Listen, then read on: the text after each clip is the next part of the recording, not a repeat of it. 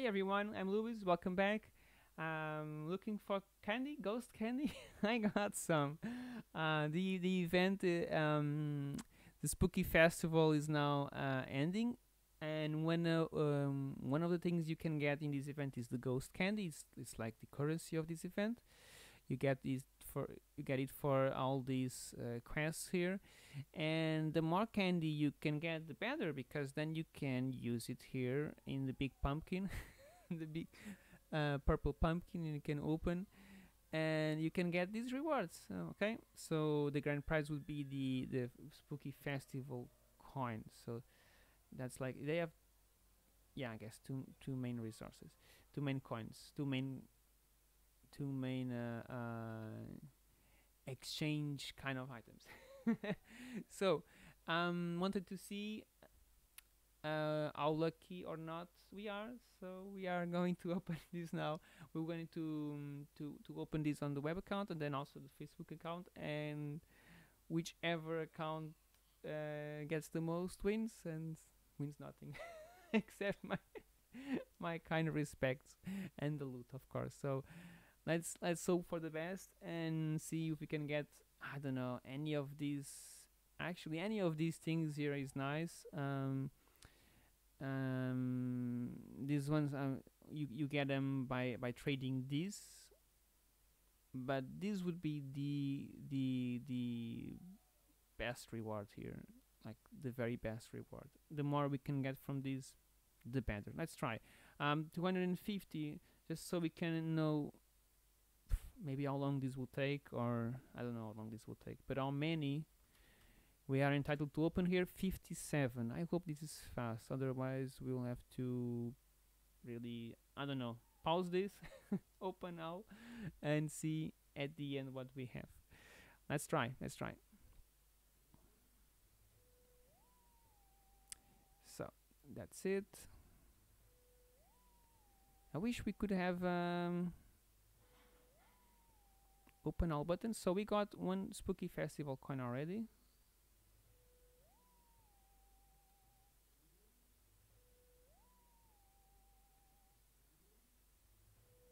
It's not so bad, I guess.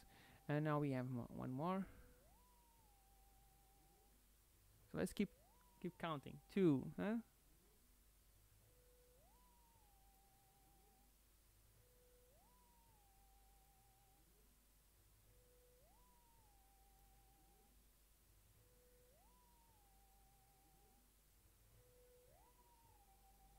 Perhaps we can pause. Let's pause this, and I'll just keep opening, and then I'll unpause as we go, or at the end. All right. 1 second there. So we got one more now. That makes it three. And talk in a second.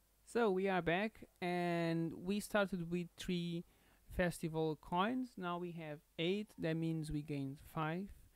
5 corresponds to, by my calculations, 0.0.08, meaning 8%, well, almost 9% chance of getting the Spooky Festival coin. At least for me, for this account, that's what we have here.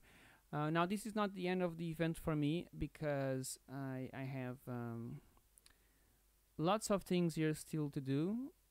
So pretty sure I can get up to 69 quests completed. Not sure I can go further, but 69 it seems possible, because let's see, these ones are done. I might still push for 2000 emeralds here. I didn't really want to spend much, but it's not too hard, I guess. And then the energy, for sure I will hit the 12,000, but maybe I will push for the 15,000. We'll see. I'm not sure I will make the extra effort for the 18,000, because I really don't want to spend all these energy bottles. I still want to save some for Christmas, right? So you have to weight this down if you want to spend everything on one event or save for others.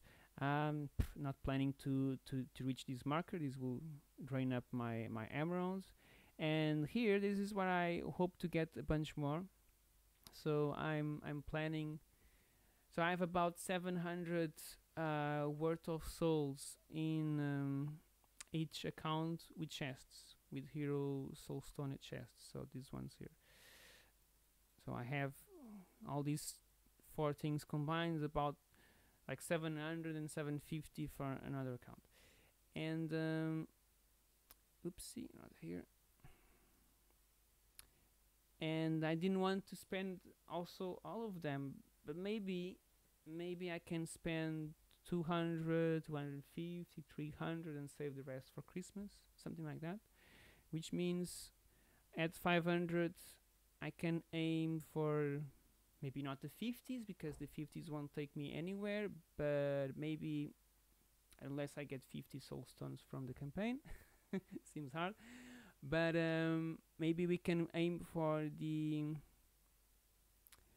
800 mark here, would be possible. So you see, I have some room to get some rewards here, so that this would be 2, maybe 3 quests, and not really here. Yeah, not really here, unless I want to push for the emeralds, but maybe I can push here a little bit, but you know, yeah, maybe I can push here one more. That would be 2, maybe 3, maybe 4. Then for sure one more. So I see 3 to 5, 3 to 6 maybe, 3 to 7 maybe. So it's possible to reach the 69 for me. It's a bit harder to get here, but for the 69 I can do it. More or less effort, I can do it as mostly free-to-play player. Alright, so that means I will get extra of those ghost candy, but I won't record those anymore. As you know already, for this account we had an average of 8-9% possibility of getting the coin. Let's see now for the other account, and now we can already do some quick math here, but this would probably be the same. So 1 maybe here, 1 for sure, maybe 2 here, then maybe 1 here, then again maybe 1, 2, maybe 3. So it's about the same, maybe up to 7 more of these quests done. So for sure I can get to 69 if I put any reasonable effort into this. So now we go here and we see how much candy, ghost candy, we have. Oh wait, what the hell happened? On the wrong account. Okay, sorry for that. That was silly. That was silly of me. But okay, let's take a look again. So we had 61 out of 69. That means we need to do 8 quests to get anywhere for this reward here. This one is still possible, and we are a bit behind here. So suppose we can go at least 2, maybe 3, maybe 4 here. So here it's more easier to get the reward for 35, definitely. And then it's the same here, and it's the same here, more or less. And so it's also possible. I think there's not really much difference, because while this is the same and while this is about the same too, this one is much easier, so it's for sure we can get this one level. But this one, forget it. I'm not spending. How much emeralds would this be? Would be if every chest would be 90 emeralds, because they're not. The first 2 for each boss is 90, but then it grows to 200. That would be 1,800 emeralds. I'm not spending those emeralds. Forget it. I'm not rich, man. We're gonna have to rely on these easier tasks, and then we'll see. But it's possible. Now, opening. We have also 3 coins at the moment, and we have 13,000, almost 14,000 candies. So 13,925 divided by 250, that's 55. I'll start opening and then we'll pause and then we'll see at the end how many we have. Right? Let's go for this. We didn't get the first, but we have time to do this. So check back in a little bit. So just a quick update here. We just got 2 coins straight, one after the other. That's lucky. maybe we can keep on keep on like this. Okay. All right, we are finished with the openings. We have now 12. We had 3, so we got substantially more. That was 9. I mean that 5 compared to 9. That's quite a feat, huh? And regard something on the other account, we had a chance to open 57.4, and here we had a chance to open 55.7. So in essence 55 here compared to 57, so 2 more on the other account, but still we got almost the double amount here. Okay, so fantastic. That means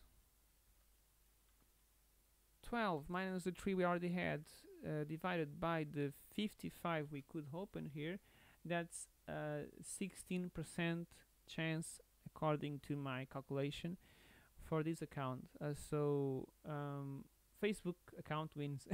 Maybe they're more lucky in Facebook account. Who knows? Right. So as we wrap up, I would like to maybe mention a few things that you can get from the shop, but I would also want to remind something here, or clarify something here. I'm mostly a free-to-play player. That means I spend the Valkyrie favor on my accounts, and then very rarely, like every, I don't know, every 3 months, every 6 months, I might, not always, I might buy a bundle, an X4 bundle, like these ones, but when they are X4, one of these cheaper ones, like €5 or €9. I don't even know if I ever got the €9. I didn't get any of these for sure, but probably the €5 one. And that's all I get. And then we had also the Astral season and the Elemental season one time, and I got those for each account, and that was it. All right. So when I say I'm not rich, I'm not spending much, that's how much I'm spending, not much. So I spent those Astral seasons to get all the rewards, and Astral and Elemental season, so the battle passes, and I got perhaps 2-3 of those X4 bundles of the €5 ones supposedly, and the Valkyrie here. Okay, so that's my investment on these accounts, the web and the Facebook accounts. So back to what we can get from here. So a reminder, compared to the mobile version of the game, typically the event ends at the end of the event, okay, and then you have 24 more hours to shop with whatever currencies you got, okay, and it shows there written, we have 24 more hours, 23 more hours, whatever remaining till the shop is closed. In the browser versions, that doesn't show, and as far as I know, when it ends, the shop ends. I don't know why is this. Why is it like this? I don't like this. I think this is stupid, but it's what it is. So be sure to spend resources in the next 21 hours. Okay, don't let that slip. So now on to what we can get. I'm not doing the actual shopping now, as I typically do, but I will just go over and try to identify things that would be of value. So in my opinion, don't get the summoning eggs unless you're desperate to get certain souls to evolve your pets. Don't get those. I think it's wasteful. uh, some YouTubers have said that the skin stones are worth it. I think so, but it's not it's not going to be the thing that I'm gonna get, because I have a lot of these stockpiled as I'm trying to decide where to go with my heroes. So I would instead get something else. And then we have the hero soulstone chests. These might not be the best value depending on what you need to do or not. However, remember something that other YouTubers have said: getting this and then using it, not just getting, using. You need to use it, not just keep it for December. Okay, you get it and you use it. Getting this and using it will count towards the this quest here. So imagine I have 700 souls available on my chest, right? As I said. With that, if I get one, I have 800, and then if I get one more, then I have 900. And if I want to keep 500 for Christmas, I can spend 400. Okay, if I can spend 400, I'm at 463. I can jump over to the 800 quests here and get 1, 2, 3, 4 quests done in the case of this account. Okay, so that's a useful reminder. Okay, so if you don't have your account very well developed and you're not needing so much the items here for the heroes or the pet items. Now actually the items for the heroes, that's what costs the most here. If you're not desperate for those, this is an option. Get some of those hero soulstone chests. You can evolve your heroes. You can count towards the quest, get more coin, maybe maybe as a result, and then you can spend extra afterwards. Another good option would be the chaos particles, and this is a good amount. I really haven't went very far on the adventure, so now I'm able to do the 100. Okay, and I can do the 110, but I didn't really try, I think. And so I definitely didn't went to the 13 mission yet, requiring level 130. But you can see here the possible loot goes up to 310, and it decreases, and 179 here. I don't really recall if this is what you can get per chest or the total maximum for all the chests. But regardless, if you count here the 300 mark at the last mission, it would take 2 of those missions to get 2 of those missions, and actually getting the chaos particles in the missions as rewards to get to make enough for more than 2 to make enough for this reward here. So this is I believe worth it, because it's a normal resource in the game, but it's not one of the easiest resources to get in the game. And then let's see, we have the spooky dolls, but why would I want the spooky dolls? Other people have mentioned why you could want the spooky dolls, but my opinion, you don't have anything here listing properly and legally, because this is a loot box, needs to have information to be legal. But you don't have any information here listing the odds for whatever you can get from these. So doesn't have, I don't use. Okay, that's what I think. Moving on, we have the pet items. Pet items. Okay. Let's see. These ones are I'm not sure, but the one of the highest levels, or even the highest level. So the flawless moonstones. But the thing about them is that they don't come pre-charged, as other YouTubers have spoken. And so let's pick one of these and go over. Like flawless sunstone. The moonstone will be for Ken, I guess. Nice. No, would be for another one. I don't know. These ones, okay. Moonstone. These would be the highest level items. That what I know. Okay. You will probably need more the chaos particles than the items. You will more often have more items than the chaos particles to upgrade them.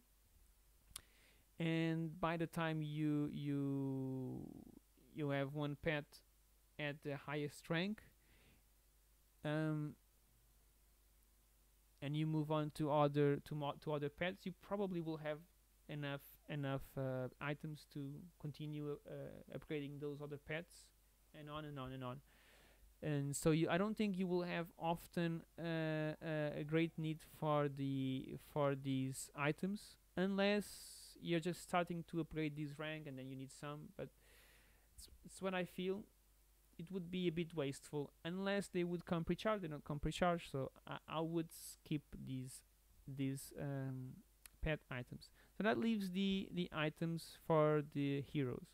And I really cannot speak for the red items because I haven't moved there in any of my accounts. I never reached red rank in any account, so I cannot speak for how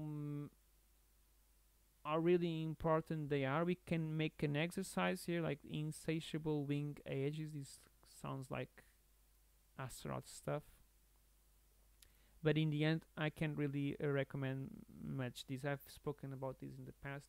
So he uses that. He also uses the helm of clear thoughts. He actually uses a bunch of everything. Everything here. What's probably more repeated would be maybe these gloves. I don't know. I can't really say. I'm not that experienced. Sorry. It looks like he uses a lot of different things. So I don't know. Yasmin. She also uses a lot of things. I think it's for the red items, they are a bit more, maybe a bit more balanced than the orange items. Of course, this is super hard to get all these amounts, but it feels like everybody needs more or less the same things. Like some items repeat over the heroes. So these ones, they get also used here, and you can make these exercises, but it looks like there's no cases like for example, let's see, that would be Ziri. I don't know if I have Ziri here. I don't. I have to switch account. But Ziri is an example. Ziri, or even Dorian. Dorian, I think, is an example too. We don't need to switch if he's an example I want to show. No, let's switch to the other account. So the example I want to give is that some heroes use way more items of the same exact type, making it harder to progress on those heroes. And it doesn't look like at the first glance that I saw here and there. Where is Ziri? And doesn't seem to be that case often for the red items. My really very inexperienced impression of the red items. So let's see. Ziri uses a lot of these blue plated armors. You can see every rank has at least one. This one has two of those, making it a bit hard to progress. Okay, and there's more heroes like that. So for example, I don't know, Celeste probably uses. Celeste is a mage, so she uses a lot of rings and candles. So candles here, and here. A lot of rings in here, and here uses the candles again, and candles and more candles. So you see, she's a heavy user of candles. Less of rings, but also rings. And Orion, I think, uses even more rings. Where is the Orion here? Orion. So this one is for the candles, and he uses rings here. Yeah, rings there. So, anyways, there's some items that get very repeated. Look here, the Lamar's card, 1, 2, 3. Every rank has at least one, but there's more here. So heavy usage of certain items makes it hard to progress. Maybe the red items are a bit easier. So with that, you probably cannot go wrong with buying any of these red items. You just have to consider maybe ones that are more priority. Like for example, imagine I would like to bring maybe my tank first to red to red +1, for example. I would need these. So if I don't have enough of these, maybe I should buy some of those items, right? So I'm a long way from getting these ones. Or you can look at another way. Maybe not the ones you need right now, but the ones you have the least amount and that you know you will need for a hero, and then you try to get those. So you just make that exercise. For this one, I think for all of these are 200. So I don't have enough for any of them. So in theory, any of them would get me anywhere, because most likely the heroes that I have will all of them will need at least something in here that I could get. Okay, then we have the orange items, orange or yellow, you can call it whatever. And just a quick few highlights here. So Song of the Valkyries, believe it's used by Astaroth, I think. And Unity of Extremes is used by Kira and by Galahad. This Light of Distant Stars, if this is the right item, if the icon is not different as in mobile, this is used by Orion and Celeste, for example. Staff of Stubbornness used at least by Daredevil on mobile, I'm not sure here. And these ones are used by a bunch of heroes, I think, including Astro, Dorian, and other tanks. This one by mages like Orion, Celeste. Oppressor's Crown might be Kira, or was it Astaroth too? I'm not sure. Astaroth, okay. So you just figure out which ones are the same as the right items, most useful for you, either now or in the future. You just look at these and see. I wouldn't be spending on the purple unless you really need something. Like you really need a Panoptic Orb, and this item, or the Book of Fate. These two items, they take a long time to build. Because of my experience, the rings and the candles often don't have a very high drop rate. I think I can get often more of the those handler items, like these ones. I keep forgetting the name. Where are they? These ones, the giant slayers. I think I get these more often. So I don't know. You just have to see what you feel about this, and look for the things that make more sense for you. Regardless, looking at what we have here, the red I cannot comment much, but the orange, I think all of them are useful. Okay, you just look at what you have, and I will give you a recommendation. Regardless of the version of the game, I would suggest that you always have two very different teams. So at least one magic and one physical or critical. So two very different teams. So that you can do two things: grow on two fronts with a bit of ease. So they're not using necessarily the same items all the time to upgrade, and then you can also fight more teams in the competitions by having two different type of teams that you can use depending on what the enemy throws at you. Of course, then you also have Grand Arena where you can use that, and last but not least, now we have the Ascension already live, and in a few days the fights will start, and you will need up to 5 teams to fight the bosses. So yeah, you will need all those heroes eventually anyways. So those are my tips for the shop. Personally, I have no clue at this point what to get, because I haven't developed my heroes a lot, and not really very happy with Drew. He's not doing enough damage to make me happy. Ishmael is doing more damage, but is my second damage dealer here for the second team.